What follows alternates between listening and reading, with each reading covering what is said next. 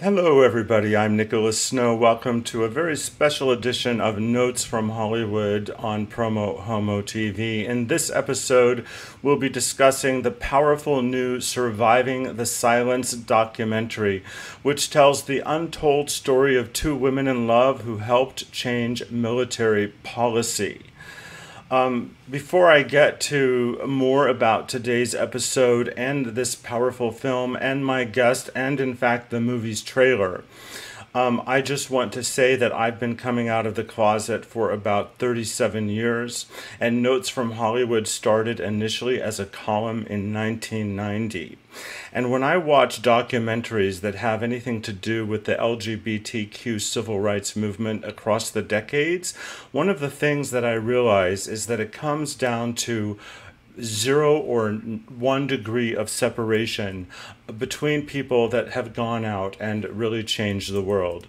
By the way, if you're tuning into this broadcast as the result of seeing me on Eye on the Desert today on Fox and ABC, welcome. I couldn't be more excited. This is the first mainstream media attention that the PromoHomoTV network has received. So I'm thrilled about that. Now, on to the subject matter of today's show, from survivingthesilence.com. In 1992, Colonel Pat Thompson was a decorated Army nurse, only 2 years away from retirement. She was asked to preside over the military review board that eventually dismissed Colonel Margarethe Cammermeyer for admitting she was a lesbian. Although Thompson had served her country with distinction for over 30 years, from conflict zones in Central America to working inside the Pentagon, that appointment perhaps was the hardest. In that moment, she had to protect her own life secret, that she too was a lesbian and living privately with her life partner, Barbara Brass, for many years. At the time, the story of Cammermeyer made national headlines, fueled in part by President Clinton's push to allow gays and lesbians to serve openly in the military. In 1995, Cammermeyer published a successful memoir, Serving in Silence, which was further adapted into a made-for-TV movie executive produced by Barbra Streisand and starring Glenn Close. Yet Thompson's part in the story remained a secret until 2013, when she and Barbara, now married, decided to go public for the very first time at a college speaking engagement in Northern California. Much to their delight, that speech received a resounding standing ovation, empowering them on their unfolding journey as out and proud lesbians who are visibly committed to using their unique life experience in pursuit of social justice and activism.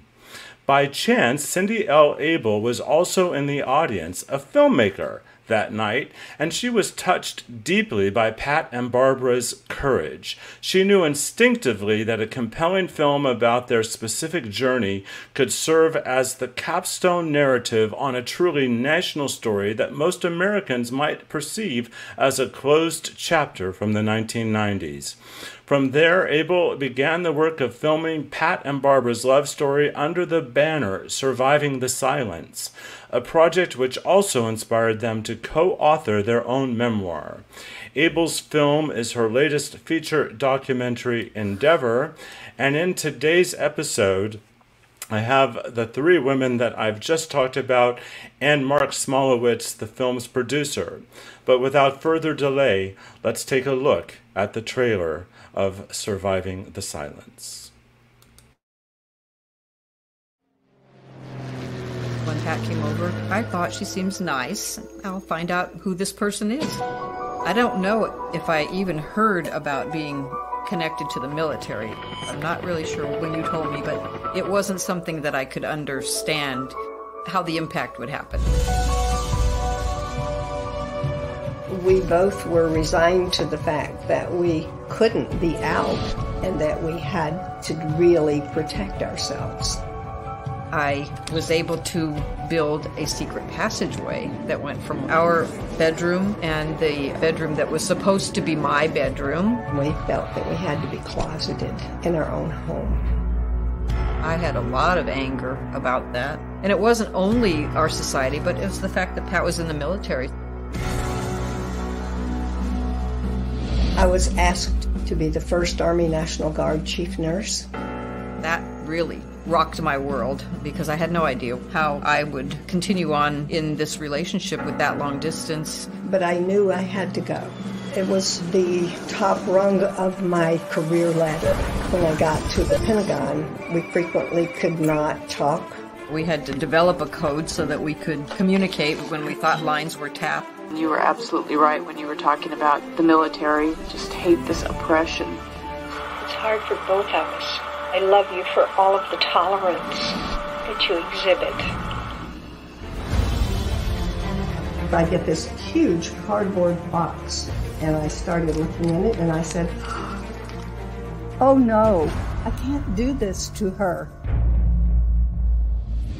I applied for a top secret clearance.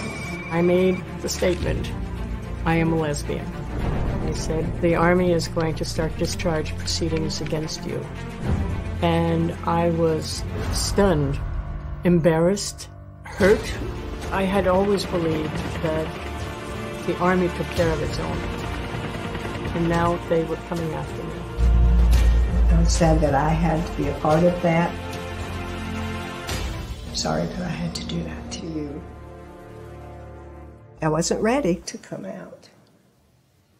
Until now. Please welcome Pat Thompson.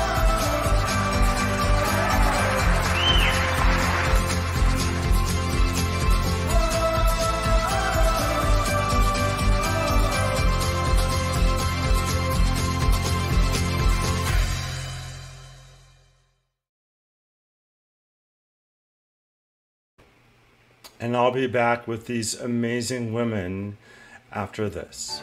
You're with me, it's alright. Together, on our lives, a new star is inside. We're falling, it feels right. It's okay to hold me. You know where I wanna be. It's okay to hold me.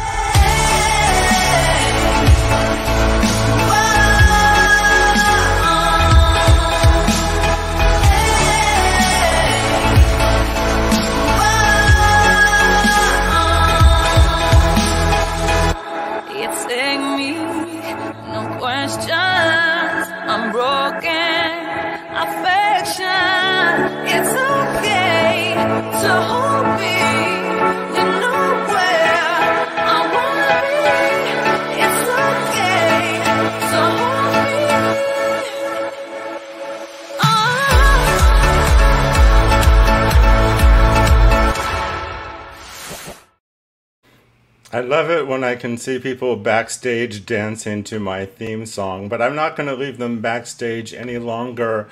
Let me welcome to the show Barbara Brass and Colonel Pat Thompson, also director, writer, and producer of the documentary Cindy Abel, and producer Marc Smolowitz. Welcome, everybody.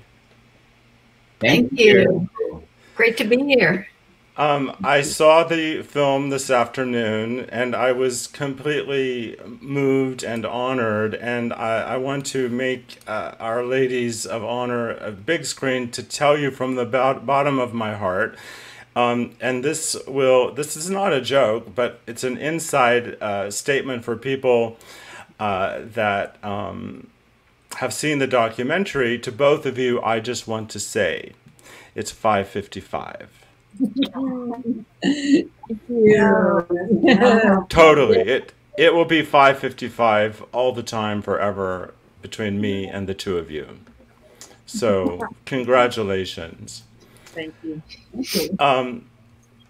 I'll actually leave you two in the spotlight for just a little while before I bring Cindy and Mark into the conversation more. Pat, may I call you Pat? Yes. Thank you. What was it? One of the things we learned in the documentary is that basically you came out at the age of 70 to your family. Is that accurate? 80. 80? Counting. Yeah, it was actually 80. You were 80 years old when you came out to your family? Yes. And what year was that? Almost 7 years ago. Okay, so, well, with that additional information, you look marvelous. But what was it that, because by that point you had retired, you had gotten married, right? Yes. So what was it that had kept you still from making that decision? That if you know. As to why I made the decision? As to why you hadn't yet. After everything was secure, your retirement was secure, your marriage was secure. What was it that kept you from doing it sooner, and what was a turning point for you in actually deciding to do it? Well, the reason I had not done it before was because the little town where I was raised, where I lived until I left at about age 20, is very anti-gay. There are a lot of churches there, and the one that my family attended was anti-gay, and most all the others are anti-gay. And so I did not want to do that to my family. I didn't want to upset them by telling them who I was. And when I was 80, we were doing the film, and we were also writing a book. And I thought, well, I have to come out to the family because of the film and the book. So that's what caused me to do that, what gave me the incentive. Well, and we learned in the documentary briefly that at least some of them were supportive. I imagine they all were. Well, the younger ones, I think, had talked a lot about me, and they were not surprised. My parents were no longer with us, but the family that was there were very receptive. And as I talked to them, I thought I would be nervous, but I wasn't. I could just feel the pressure leaving my body, because they were so receptive. I want to add in that one nephew of Pat's, who is about my age, had written her this almost a love letter shortly before that happened. And he just adored her. And after he found out that she was a lesbian, he cut her off like in an instant. He wouldn't see her anymore, wouldn't respond to her anymore, wouldn't talk to her anymore. And she sent him a couple of books about the religion and being gay and all of that. And that's been almost 6 or 7 years, maybe that length of time, that he has pretty much not had any contact with her, and he was in love with her prior to that. So that tells you how evil this religion is. He's very religious. Well, I am sorry for that loss. But I'm grateful that for the most part, your family was so supportive. Barbara, one of the things that really moved me about your particular, one of the things you say in the film that really moved me is that I've waited my whole life for this. What did you wait your whole life for? Well, I realized that I needed to have a purpose-driven life and not just one of those, oh, well, kick along and whatever comes along, and just, or pick a career and have it be so-so. I didn't have a focus on what it should be for me, but when I got involved as an activist, that I think was the most purpose-driven that I've ever felt. And it started quite a while back, little by little.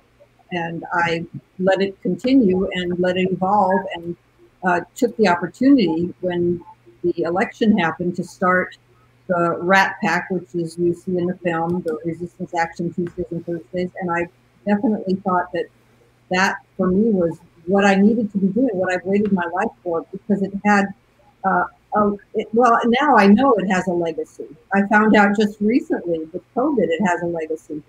Pat and I stopped doing the out of the house after the pandemic started. We are locked in, hermetically sealed, essentially, here in our house. And so after a couple of weeks, some of the people in the Rat Pack sent me an email and said, would you please start promoting it again? Because some of us want to get out there. And they've been out there every week since, and this week is pretty big. There are more people getting involved. There are others who found out about it. And it's a prime location, so people are adding, the numbers are growing again because of what's happening now with the election. So I feel that that was what I waited my life for, and the continuation of that, wherever it leads. But now I'm doing what I've always wanted to do. I'm doing my artwork.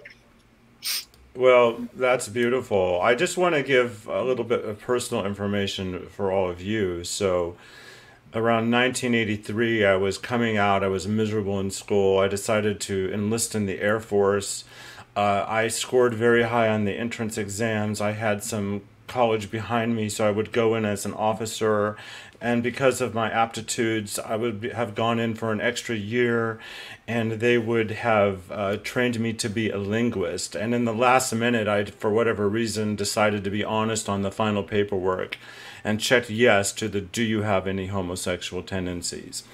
And I'm glad that I did that, but of course it changed the course of my future. And that was in 1983. That sort of cues up what I want to ask you, Cindy. You have been out for quite a while, and an activist for quite a while. And I'm curious if you would sort of talk about the time in which you came out and your awareness of the Cammermeyer story when it happened. Sort of tell us what was going on in your life when that story hit the national news. In 1992, I was still pretty much closeted. You know, I had a small group of LGBT friends and some straight friends who were also, you know, very supportive. But I wasn't out, I wasn't active until the very end of 1992.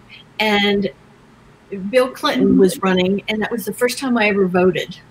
Because I thought, you know, this guy isn't the, you know, silver spoon elite born and bred. He had to work hard. Maybe he will understand what it's like to be a regular person. And that really launched everything for me. And so I decided to come out. I was at a point where I thought, you know, I don't care if I have to pump gas for a living. I'm not ever going to lie about who I am again unless my or the personal safety of those around me is in jeopardy. And that was really the beginning of how I chose to live my life.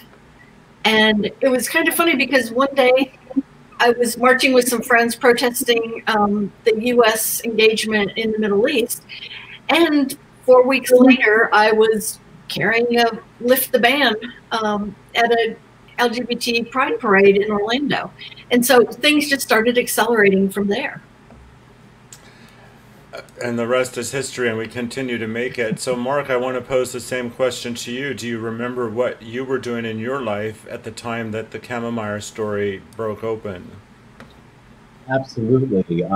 So I was out, you know, relatively young. You know, I'm 51, and I came out in 1989.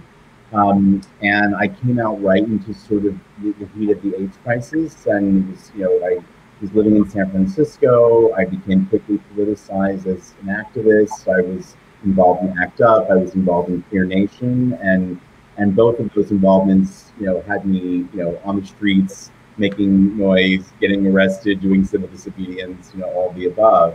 And I remember very clearly the entire Greta Cammermeyer story. And it's interesting, to build on what Cindy was saying about Bill Clinton's candidacy.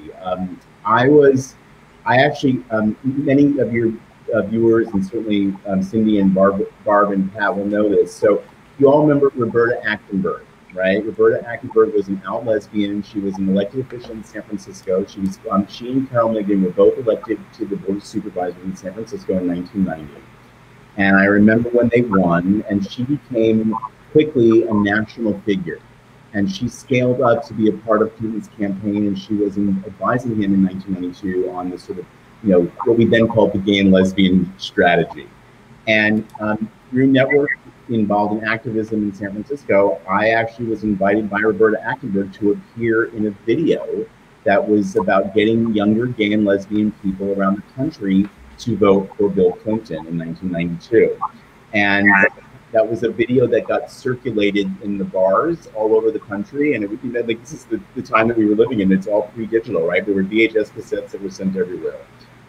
So when Clinton became president, and gays in the military was clearly one of the things that he was going to bring to the forefront, I remember having big conversations in the queer politics movement at the time. Did we want to get on board with gays in the military? Was that an important cause for Queer Nation? And I think that for myself, I sort of had an early understanding that these kinds of tentpole institutions like the military were absolutely essential places and spaces where we had to feel like we belonged. Even if military service was not something that I would choose for myself, it had to be accepted and supported that we belonged there because we were already there. And I had this early understanding that if we were already there in the closet, that we had a right to be there and be out of the closet. And so when Greta Cammermeyer's, sort of big story unfolded, it was definitely something that I supported, and I found her story quite moving, quite inspiring, quite important, quite historic. And then eventually, flash forward a few more years, and this is my strange amorphous connection to Barb and Pat, in that when the movie premiered, Serving in Silence, it premiered at the Castro Theater in the mid-90s, and it was a special event, and it was a big premiere, and I was in that audience. And little would you know that, here we are all these years later, and we would be coming together to make this movie that was sort of, the continuation of that story. But I don't think that anyone realizes how important that movie was in the 90s. I mean, Serving in Silence, the fact that it was executive produced by Barbra Streisand, that it was starring Glenn Close as Cammermeyer, this was huge in the 90s. This was a first of its kind mainstream television event.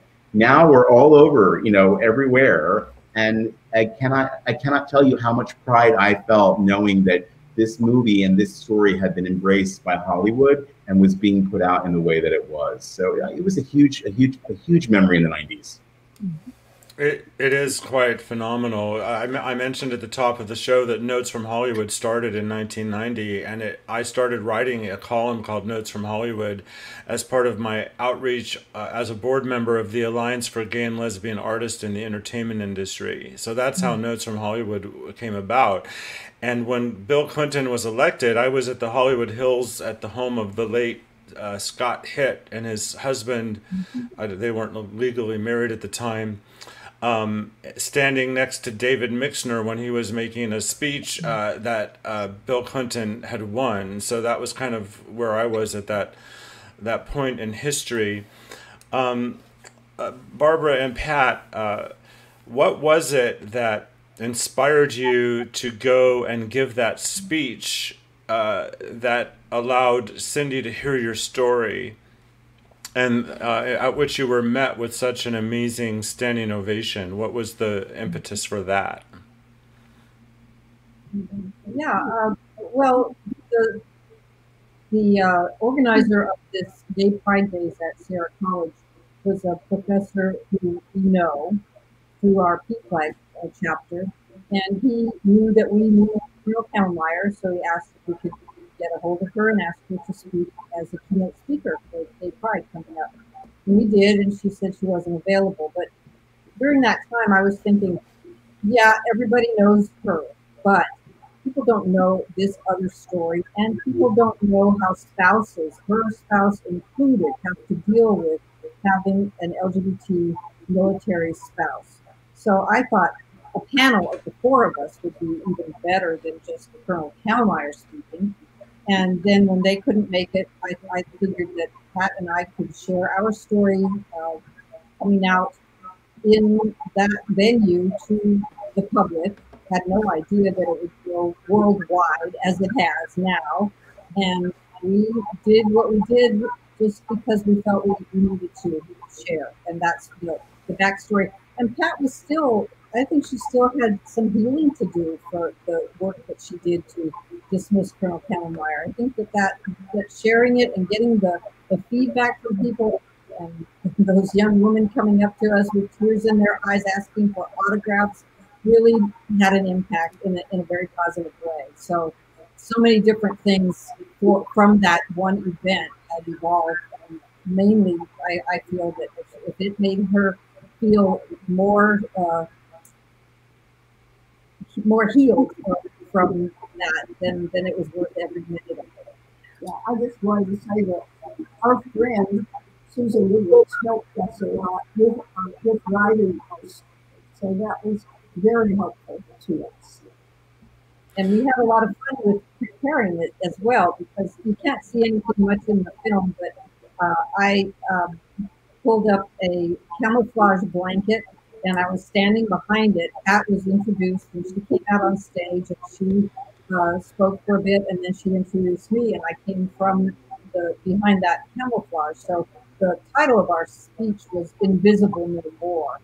I really liked the way Cindy turned it into surviving the silence to take off on serving the silence. It was perfect to go that way, but it started as Invisible No More. Well, that was brilliant on your part, Cindy. I'd love to know, Cindy and Mark, how, and one of you jump in. You win the prize if you do. How do you know each other? We actually met through Barb and Pat. A friend of Mark's was at the same talk that I attended that Barb and Pat spoke at, and she knew Barb and Pat, and then Joni said, "Oh, I have a friend who's a filmmaker. I want to introduce you." Okay, great. And she connected me with Mark, and I guess Mark did some due diligence and found out I was for real. And then we just connected and started working together off and on for a couple of years, and then really in earnest for the last, 2 years, Mark? Yeah, it's been amazing. I mean, this is how it often happens in my work, where it literally was an email in my inbox one morning from a trusted friend and someone who I adore here in San Francisco. Her name is Joni Juster. She's actually a straight ally, and she's someone who has been walking the walk with the LGBT community, for decades. Major figure in the AIDS activist movement. One of the sort of famous, AIDS Walk fundraisers. She was a community grand marshal for SF Pride. And so, if it comes from Joni, it was sort of a trusted email in my inbox. And then, the process of getting to know Cindy was gradual and sort of intentional. But I had an instinct that this was an interesting and important way into really looking at Greta Cammermeyer's legacy from a totally different perspective, right? So early on, what struck me here was that, that Barb and Pat's story was the story behind a story that people thought that they knew, the story of Greta Cammermeyer. But as someone who's been very interested in LGBT history, has made a lot of documentaries that sort of are in that category, we are seeing that younger queer people are not aware of their history, right? And history is so often for queer people, it's Stonewall, it's the AIDS crisis, and it's gay marriage, and a lot of the sort of in between narratives or the lesser known figures are not getting the recognition, or certainly not getting the visibility. And even though Greta Cammermeyer is so important, so few people even know her, right? And so it felt like an opportunity to reintroduce her, but do it through the lens of this beautiful love story that people don't expect, right? And then the other piece that really struck me as powerful was the idea of doing a movie that is a beautiful story about older queer women who were coming out late in life and becoming out and proud late in life, and then emerging as role models at that time of their lives. There's so few good movies about older queer women. And so I just saw so many opportunities to kind of differentiate this project in ways that were important and powerful and could be exciting. And Cindy's vision for this story was always so clear and so strong from the get-go. And I mean, and I say this in front of all of you, and Cindy, you're here, and I want to compliment you. You know, the conversations that Cindy and I had as far back as 2014 and 2015 are as consistent to today. You know, that she knew what story she wanted to tell. She knew that she wanted to focus in on the love story, on the relationship between Barb and Pat, and every machination of how this movie has gone from script to screen, so to speak, has been just a delight for me. The results are apparent when you sit and watch the documentary. Cindy's vision is clear. The story is so beautifully told. You know, one of my favorite things that Cindy came up with along the way are the animation sequences, which was such a beautiful way of bringing to life some of these special backstory elements that you can't, you know, instead of leaning heavily on reenactment, which we have a little bit of, you know, Cindy fell in love with this idea of animation, and it's so beautiful, hand-drawn, elegant, just like Barb and Pat and Greta. And they each have an animation story that is theirs. And there's just all these wonderful things in the film that I feel like make it so poignant and so immersive and so intimate. I'm in love with this movie, and I have a hashtag. It's hashtag proud producer on this one, and I am big time hashtag proud producer. Well, and so you should be. You know, I described Notes from Hollywood as being about people passionately pursuing professions in the entertainment industry, and that would apply to the filmmakers on the interview today.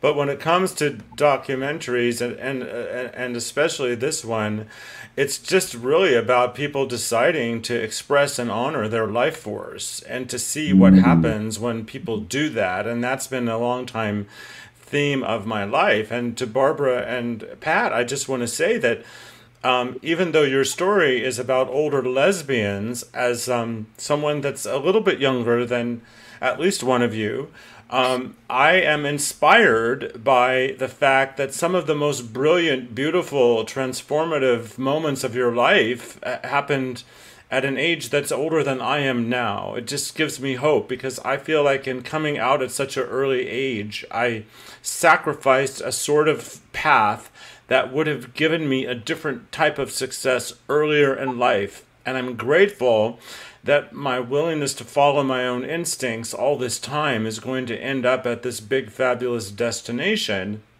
And I have to say, one of my great honors in my decades of multimedia activism is sharing a screen with the two of you. Literally, that this screen is part of history, that I get to be on camera helping to amplify your story, as Marc and Cindy have as well. How must it be for the two of you to get feedback just like that people are so honored to even share your space? Well, we've had a lot of great feedback since we've been doing Q&As, you know, for the different film festivals.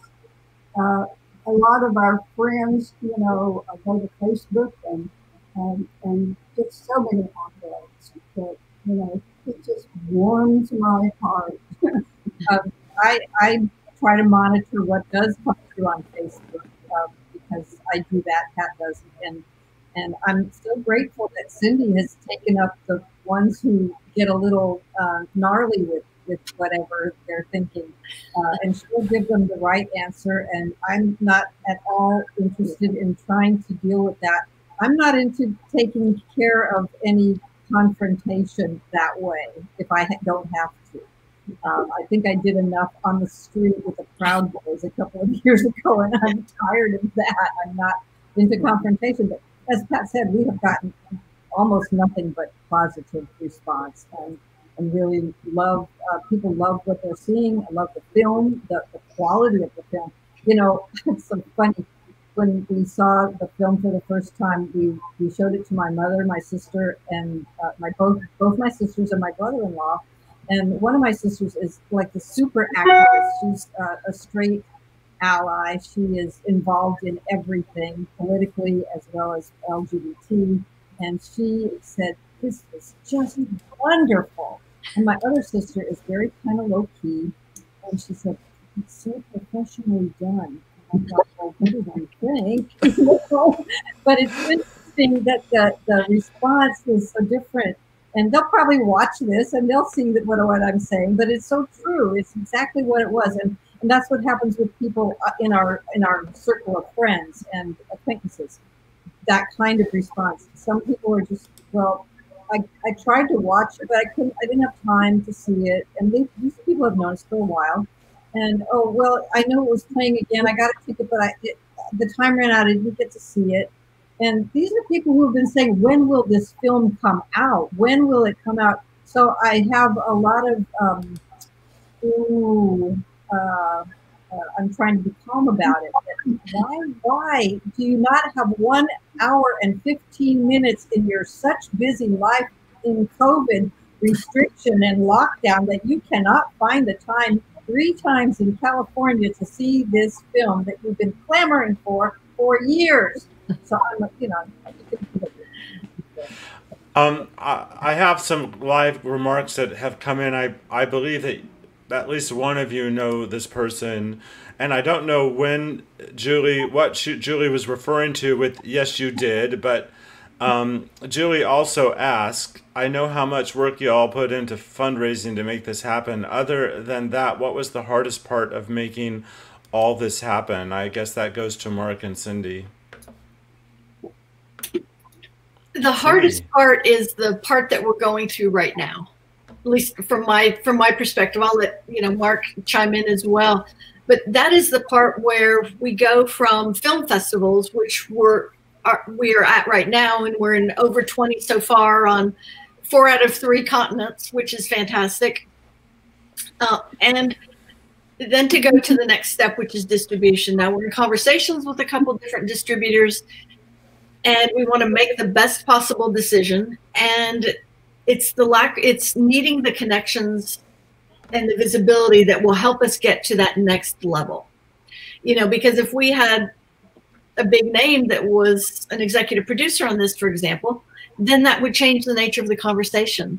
And so this is only my 2nd film, which was why it was so important to me to have Mark working on this, especially at this particular part, not only in shaping the story, but especially using his, 30 some years of making successful films to help us get to that next level. So that for me is, at this moment at least, definitely the hardest part. The rest, yes, fundraising is hard. Everybody, slogs through the muddy snow in order to raise what we need to raise to either elect a president or a governor or a city council member or make a movie. But, the filming of it itself and crafting the story, that's the beauty and that's the joy. And that's what I always come back to. And doing these interviews is very life-giving, because it allows me to reflect on, why are we doing these things? Why are we, doing outreach? Why are we, marketing? Why do we have Danielle doing all this awesome social media?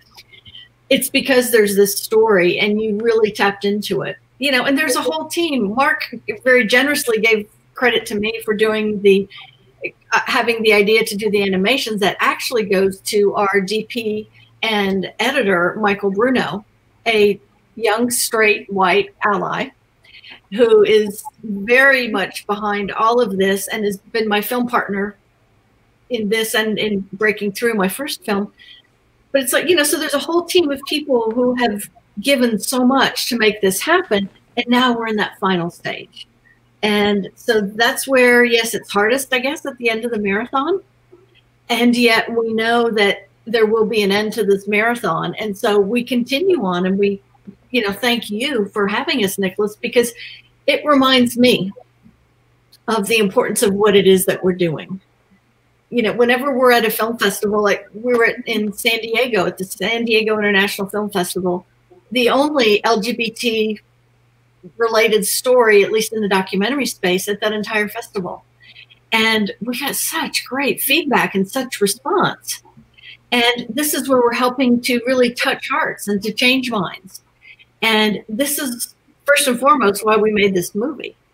and why we want distribution, so we can get it out, so everyone can hear about the integrity and the courage and the commitment to each other and to their country that Barb and Pat showed for all this time, and for so long of that time of showing it from being in the closet, you know, working behind the scenes, doing what it took in order to take responsibility for what's happening in our world. And I want everyone to see this. I want them, you know, you saw the movie and you had me in tears the way you were falling in love with it, you know, and it's like 555 has not looked the same for me in the last 5 years.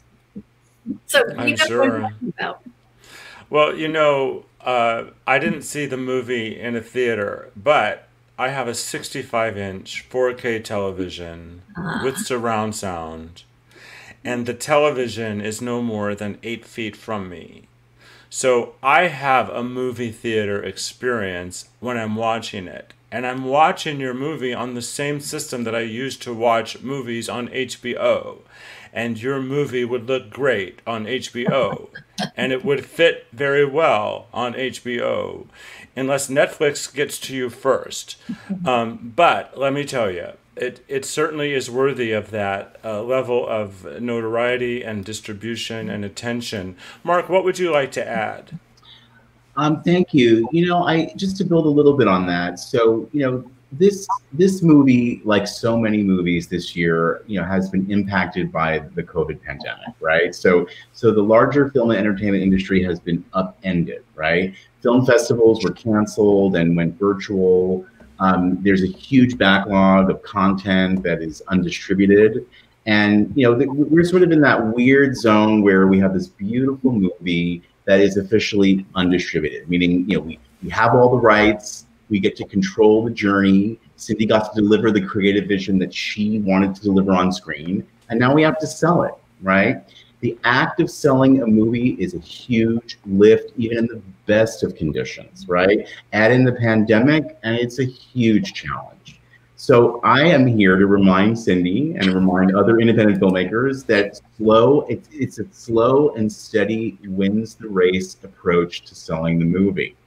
And this film, in my estimation, has had an exceedingly successful year, okay? We world premiered on June 1st, and we've been in, what is it now? We're on our 20th festival. We are a darling in the virtual festival landscape. Our 3 stars, Greta and Barbara and Pat, have been on virtual Q&As across the globe. People are gobbling this up in a beautiful way that shows me that this thing has shelf life, it has staying power. You know, not to be a spoiler, but the movie ends and it had sort of like, you know, it has like sort of a specific ending that is related to a certain president that we're, you know, contemplating either re-electing or not re-electing next week. And I think that the coda for this movie, you know, will be that, you know, hopefully it works out in our favor next week and the movie will still matter, because guess what? LGBT representation in the military still matters. Transgender representation in the military is a hot button issue in the current moment, and this movie really reminds us of that. And so I think 2021 will be a decisive year for Surviving the Silence. I'm confident that we will land somewhere where we will meet a large national, if not worldwide, audience. It just takes time. It's just a slow and steady wins the race, and we're having those kinds of milestones as we work together. You have these moments where you suddenly have an inquiry from someone who really is influential, who can open a door. And I guess one last comment is I'll say that December of, which is right around the corner, is the 10th anniversary of the repeal of Don't Ask, Don't Tell. So we are working towards, and Cindy can comment on this further, really having a moment of visibility for the film and in conjunction with that anniversary. So anniversaries actually provide an opportunity for public conversation, and for a chance to advance the message. And I think that this movie will have a nice moment in the first half of December in conjunction with that anniversary. So we're taking advantage of all those opportunities. Take it away, Cindy. He set you up. Well, I do, and I agree. I think that having this anniversary is so key because it reminds us that it was only 10 years ago, which is not that long in a political lifespan, only 10 years ago that L and G, service members could not serve openly. Notice the B, bisexuals were never mentioned. It was just gays and lesbians or homosexuality. And then at the end of the Obama administration, thanks to the 22nd Army Secretary Eric Fanning, who's also in our film, played a pivotal role in making sure that transgender members could also serve openly. And then we saw a couple years ago that that got repealed with the tweet. And so now it's this strange place. And as we move forward, you know, things will be very different 1 month from now. It'll either be way better or way worse, you know. But here we are. We're really on the verge of a historic election. Our country's going to take a hard turn in one direction or the other. And I think this film can help humanize one more segment of society, if you will, that is frankly under attack right now. You know, we've seen a rise in hate crimes against LGBTQ folks, particularly against trans women and trans women of color. That doesn't just go away if, you know, we have a President Biden. We have a culture that continues to need to be educated and to bring our very human stories to the forefront so people can go, huh, I never thought of it that way. I didn't realize. You know, one of the comments we got after one of our film festivals was from a straight person who said, I was in tears watching this. This was from a PFLAG member. I was in tears watching this because I never really thought about what we were asking people when we asked them to just simply not tell the truth about who they were. Don't ask, don't tell was such a horrible, horrible compromise. And that it can barely be called a compromise, frankly, but it's what was needed to then take the next step. And I think that's where we are right now. And this film has such a role to play as we move forward to, you know, touch hearts. We were talking before about serving in silence and Colonel Margarethe Cammermeyer. Now, my background, my parents were, for all my childhood and much of my adult life, fundamentalist Christian missionaries. And when Serving in Silence came out, I begged my mother to please watch this on television. Now, we're talking to, you know, a woman who doesn't watch a whole lot on television. And yet she did. And at the end of it, you know, we had a conversation on the phone, and she said, you know, I still don't think it's right based on the Bible, but no one should get fired from their jobs, including the military, because they're gay. And so that was just such a door opening for my mom and I to have a very different conversation than the one that we had had before. And I envision this film having that same impact and hopefully, you know, spreading out just as far. Well, I do too. And I definitely, I don't have a rating system, but I give it 2 thumbs up from the bottom of my heart. I just wanted to acknowledge one of the unanswered questions relating to what I've shared with you. So why did I come out when I came out? Excuse me. I was seeing people that I knew dying, and I was majoring in communication at Arizona State University.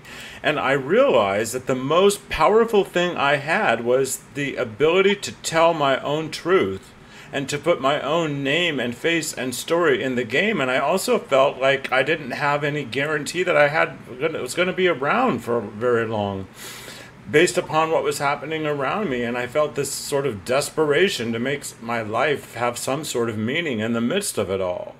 So that was my catalyst. But one of the things that's clear to me, and Cindy will know this because of our mutual work in an organization called The Experience, which is a whole other show. When we come out, when we express our truth, we put our whole world into their own process around that issue. And the reason that we live in such a different world today is because so many of us have done that.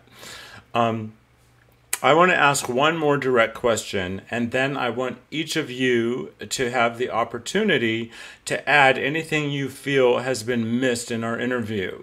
And I'm going to save Barbara and Pat for last in terms of that big piece. Is there anything we've missed? Cindy mentioned what's going on this week, and for point of reference, it's October 28th, 2020.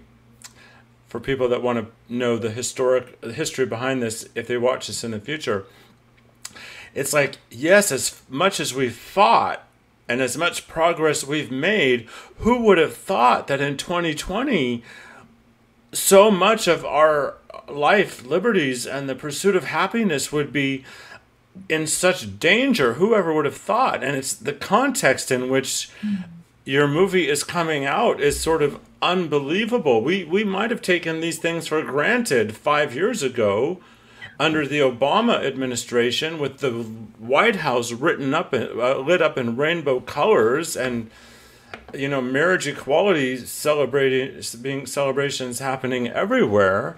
So my specific question, and I'll go to Barbara and Pat first.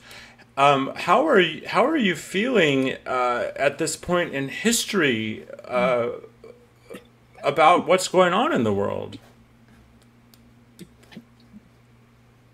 Well, I will say definitely what Mark was saying about if we have the right election happening, which means Biden-Harris will be our next president and vice president, we still have the most evil-looking SCOTUS, Supreme Court, with Amy Coney Barrett. I'm sorry, Coney Barrett, whatever.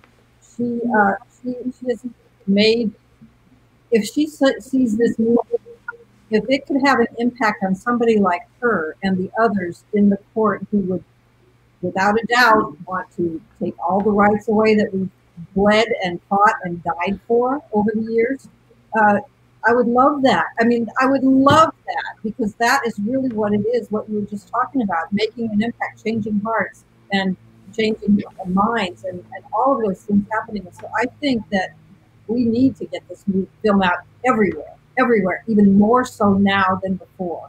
And I am glad that we are where we are with it, so that we can put it around the country and the world. And I do the best I can to promote it to everybody. I'll stop grumbling about those who can't find a way to see it, but they will see it. They will see it. And everybody, and the people who see it mostly are the ones who are our allies anyway, our friends, people who are LGBTQ, people who are open-minded and caring. But the ones who do need to see it are right there in the Supreme Court. And well, when it's on HBO, you never know who's going to see it, right? Exactly.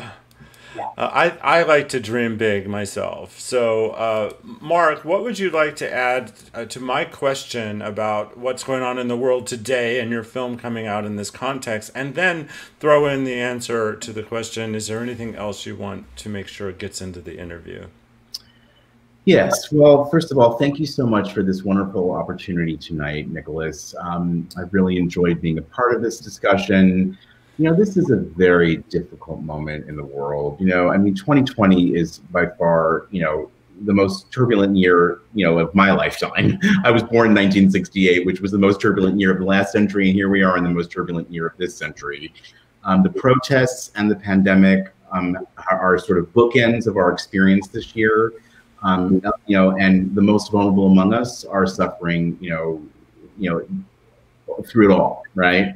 And so there's no way of seeing our movie and the sort of story that it's trying to share with the larger world without seeing it against that backdrop. There is a real darkness over the nation, if not the planet, but yet we lean into hope. Yet we lean into inspiration. Yet we lean into stories that show us that people can, late in life, have that epiphany where they, suddenly come out of the closet and are out and proud and activists and see their place in the world as role models, right? So I think that, I'm not throwing in the towel here. The battle around the Supreme Court is bigger than this conversation, obviously, right?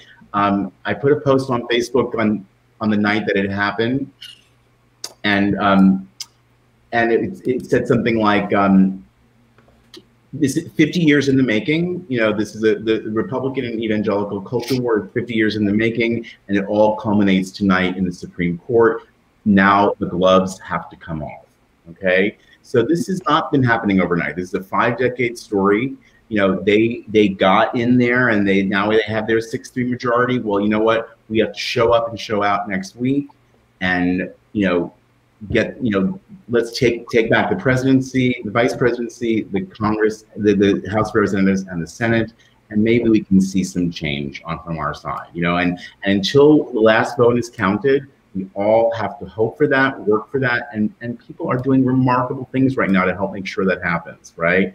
And I think it's clear, the country is stuck in this gross divide. It's incredibly stressful. It's incredibly dark, but there's still so much good work being done everywhere. So I'm hopeful. I remain hopeful. The thing that I will say that I want to chime in, one last thing about this movie is I want to just highlight Barb and Pat once again. And so Cindy started this project, 6 years ago. There's some very early footage. It's even in the trailer that you showed tonight, where the two of them are interviewed on the couch in their house. And it's very early footage. It's not long after they came out. And you can sort of hear in their voice, there's still some fear, there's still some trepidation, there's still some hesitation. And I have watched these two women over the last 6 years go on a remarkable journey where they have not only come out and become activists, but the election of Trump fueled their activism to new heights that would inspire anyone, okay? And we've seen that transformation in both of you. It has been such a joy to be the producer on this movie because I've gotten to know you and be a witness to the beauty that has come forth in your spirit and your lives as activists. You are such amazing women, such inspirations. And this has been a huge highlight of just getting to know you and being a witness to that. And we see it happen in the film. That's the magic of documentary. It may have taken 6 years to make this thing, but the longitudinal aspects of that are what give you this incredible portrait of these two women. And here we are in 2020, and it's better than ever for them. So I think it's really something to celebrate. Well, and Barbara waited her whole life for this. I'm going to come back to Barbara and Pat for final words. Cindy, what would you like to add to the interview that we haven't addressed or that you want to emphasize? Sure. We sometimes think that we're powerless. Some people even will say, oh, what's the point of voting? What's one vote matter? Well, we know better than that. And yet, when we look at what Colonel Patsy Thompson did from inside the closet, what she did helped ensure that Colonel Margarethe Cammermeyer could get reinstated in federal court, which then played a huge role in eventually undoing Don't Ask, Don't Tell. That started with Colonel Patsy Thompson. According to Colonel Margarethe Cammermeyer and her attorney, Mary Newcomb, both of them say, without Pat, we would have had a very, very different outcome. So Pat did the hardest thing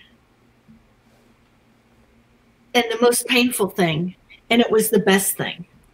And Congressman John Lewis from my state here in Georgia used to say, you have to make a way out of no way. And that's exactly what Pat did. And so it's such an honor to be able to share this story, her story, the story of Barb, who was willing to say, okay, I'll wait a little bit longer because I love this woman. And her love for Pat was so fierce. She never resented her.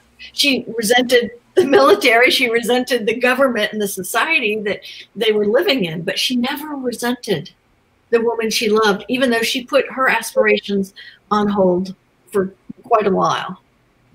And so to me, there's integrity and there's love and there's fierce love. And we see how they are still committed to fulfilling the promise of America.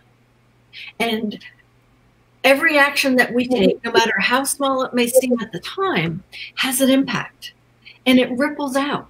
And so we see this quiet behind the scenes action. We now get to celebrate next month 10 years of repealing a horrible policy because of what she and others like her did. And that is such a perfect example of how we each can play a difference in our world. And so now we find ourselves here. And I would ask everyone who can to come out as an LGBTQ plus person and as an ally of not only our community, but of community of folks who are striving and working and persevering in hopes of someday having full equality. And if you can't come out, work on it, take another step in that direction. And in the meantime, try to make a way where there is no way. So you can look back and say, you know what, I did everything I could to help make America live up to her ideals. Because as you see in the film, Colonel Thompson says, I love this country. And she was willing to sacrifice her life for a country that did not want her and would not have wanted her if they had known all of who she was. And I think this is the moment in history that we're all called to. And if we'll just rise up however we can have an impact in turning the tide and restoring the equality that we once thought we had, and we can solidify it so we don't have to keep doing this every 4 years. So Barb and Pat, you are my heroes. I'm so, so honored that you allowed us to make this story. And Nicholas, thank you for being such a huge part of sharing this story. Because you are helping do what Mark and I have dreamed of doing for the last 6 years. Well, I'm very much honored to share the screen with all of you. And, you know, one of the things that's been clear to me for decades is that, you know, one day none of us will be here, but all of us leave a legacy.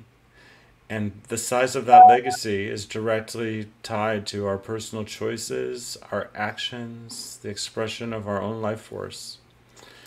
And with that, I'm going to bring Barbara and Pat full screen to just say whatever you want to say in conclusion. And I invite all of you to stick around after the show for just a couple of minutes if you want to debrief. But before we do that, Barbara and Pat, I'm just so honored again that you're here, and I'd love for you to add anything you would like to the interview. And I just want to actually add one more comment. A very touching story. Tears just dropped while listening, and RJ is a regular viewer from the Philippines. Wow. So please take it away, Barbara and Pat, and I'm going to make you full screen for this. Thank you. And thank you, Mark and Cindy, for your kind words. I appreciate that. It has been such an honor to be part of this film. It required a lot of time, a lot of work, and it was just so exciting. And we loved every minute of it. And we loved the film. When we saw the finished film, we were so impressed with the job that Cindy had done. So I just want to say to everybody out there, there are a lot of people, a lot of nurses, a lot of women who have similar stories. And so for that reason, I was happy to be able to tell my story because of so many people that I know that can relate to my story. And I just want to say one thing that I read recently that really touched my heart, and it was written by Senator Cory Booker. Hope over fear and love over hate. And I'll end with that. And I wanted to also add, just to say exactly what she said, to thank everybody who had a part in putting this together tonight, as well as our film, and Mark and Cindy and Michael and Jesse, and it's been an experience of a lifetime. I wouldn't change anything at all along the way. Maybe outside of our filming, but not the film process and the people involved. And I do want to leave everybody out there who's watching with one final word of my call to action. And this is going to be it. Vote, vote, vote, vote. We definitely see that. Yay! You got it. I voted weeks ago, and yes, everyone needs to vote. Well, from the bottom of my heart, thank all of you, and from me to all of you, it's 5:55. Okay. 5:55. Yes, and for everyone at home, thank you for watching, and I'll see you next time. Yes. You're with me, it's alright. Together, all our lives, a new star is inside.